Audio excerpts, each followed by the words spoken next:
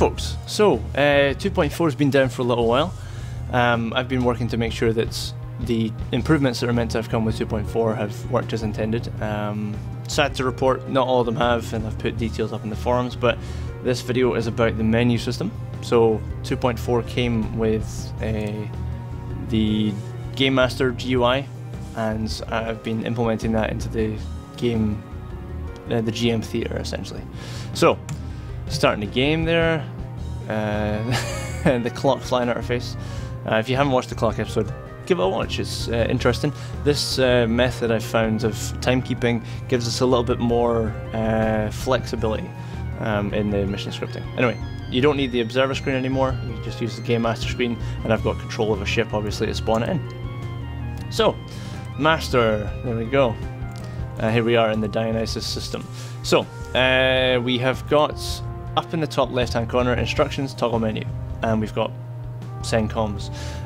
So with the instructions button, always brings you to this instructions page, and I've made sure that given the different states of the menu, it's going to ask you for different kinds of input.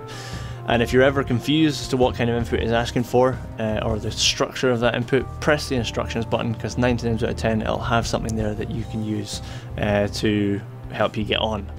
The menu itself refreshes every 1 minute without input, so if you don't push a button, or if you don't use any of the menu options within a minute, it'll just refresh back to the root, and that is to ensure that if someone reconnects and you were in the menus, so if someone disconnects and then reconnects and you were in the menus, that the menu is usable by that person.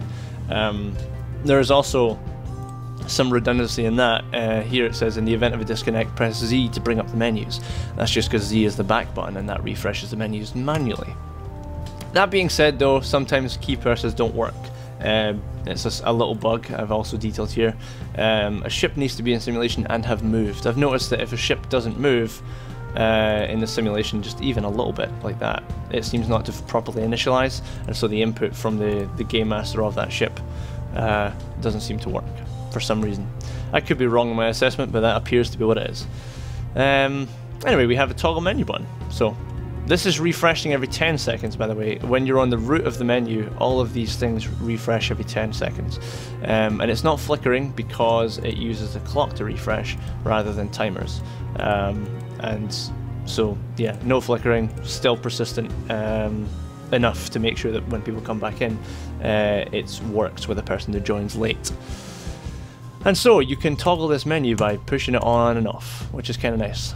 You can do that in any state as well. So if I go into a menu, just in here, I'm a few layers into the menu, I go to set location, wormhole 1 say, and I get this number pad here that obscures everything on my screen on the left hand side. So sometimes I'm going to want to read that. So if I really need to, I can just toggle it off, and I can read that and then put it back on. And it's in the same place as well, it doesn't refresh the menu. So you can toggle the menu at any point in the actual menu structure and it will bring it back where you expected it to be.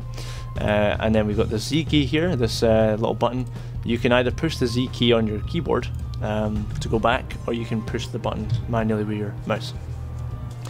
All the menus I've been through before. There are a few changes which I'll try and go through, but the main thing really is just taking a look at the different inputs. So when you go into a menu, first of all, everything in the brackets, these keys represent the keys you can push to trigger the menu. So we can use keyboard or mouse to do all of the functions within this menu system. So I go into ship control menu there, and we can see we've got title, we've got all the options and all the numbers that correspond to those options. So you can push, or you can click, or you can push a button, which is nice. Backing up, going into a menu with multiple pages, damage and repair. Here you go, you see the title menu. Sorry, the title of the menu has got something behind it, so you can push it. You can just push the title and it will toggle to the next page, or you can push the key that corresponds to the menu itself. So D for damage and repair. If I push D, it will toggle that as well. So you can just toggle in the same way you used to on the 2.3 version of the menu. And sometimes you'll get extended input requests. So for instance, let's say we're spawning a ship. So we've got neutral ships just now. This is another multi-layered menu with pages that you can just click and toggle. But on the first page you've got manual ship spawn, manual fleet spawn. Now I've made sure that these are nice and user friendly, not asking you for a giant code anymore. Instructions just at this point are still the basic instructions, but as soon as you go into spawn ship, it's asking you for the ship race. And if you don't know what the ship races are, that's okay. Just push instructions. And then we have factions. Then maybe I should say set ship faction, but right now it just gives you a list of factions. So if you're setting the faction, it's from 0 to 11. If you're setting the side, it's from 1 to 11. And there's a difference between the two, and I'll explain that in just a second.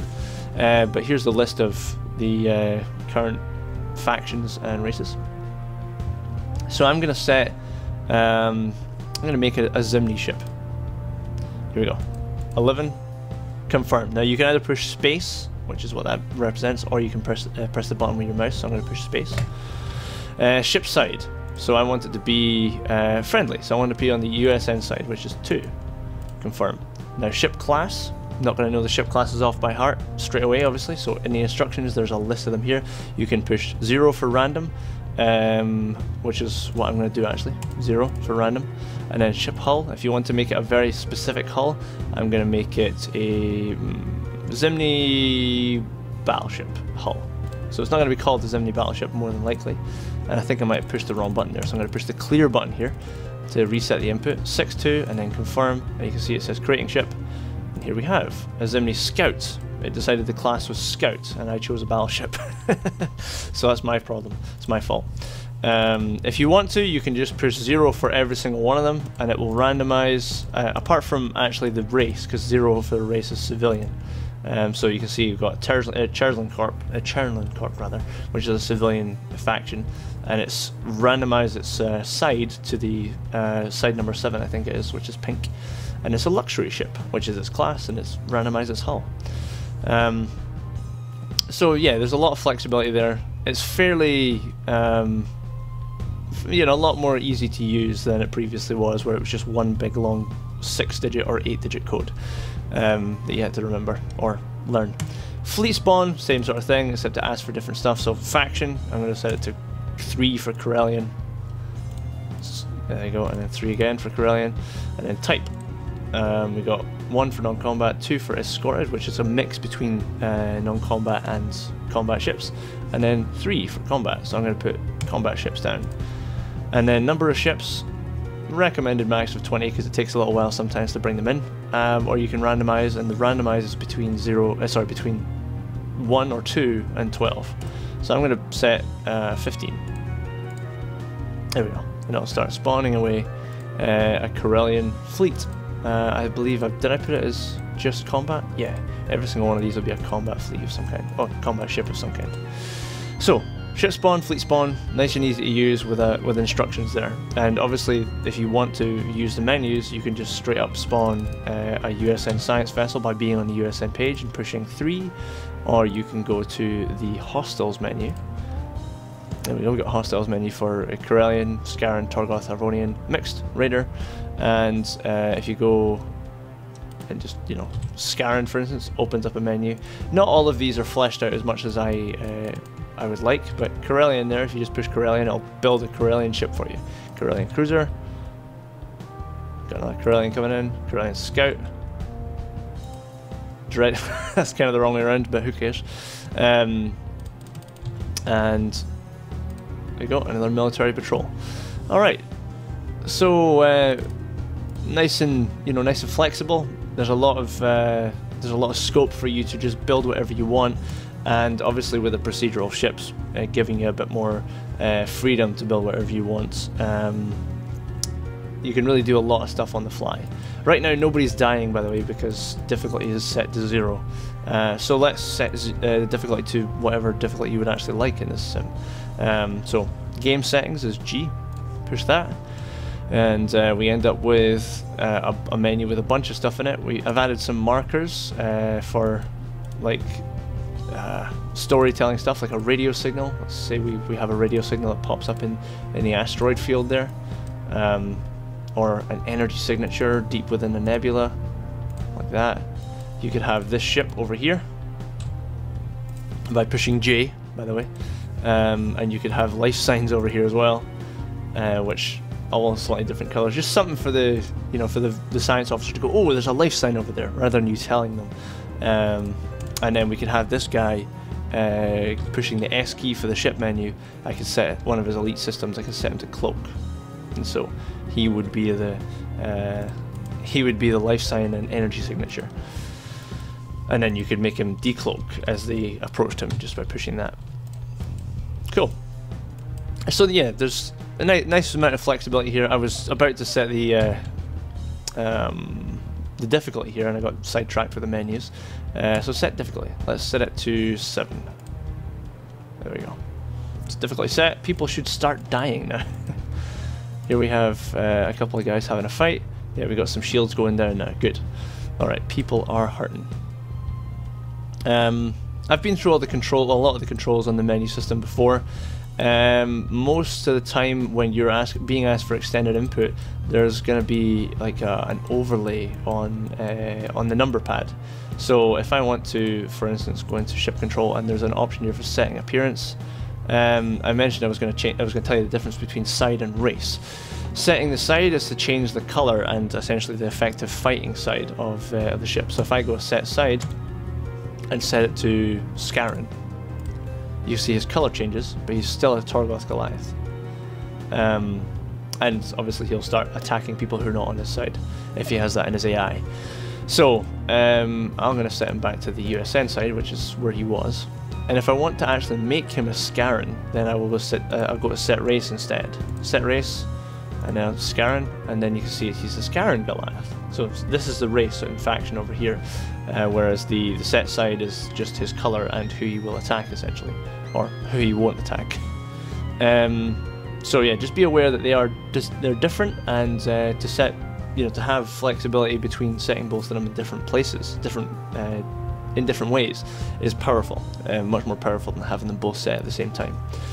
If you want to make a specific name for a ship, a designation, shall I say, not a name, because there's no storage in this mission script. There's no ability to store variables that are strings or anything like that. It's just numbers, which is very, very limiting. But I've done my best with the set name.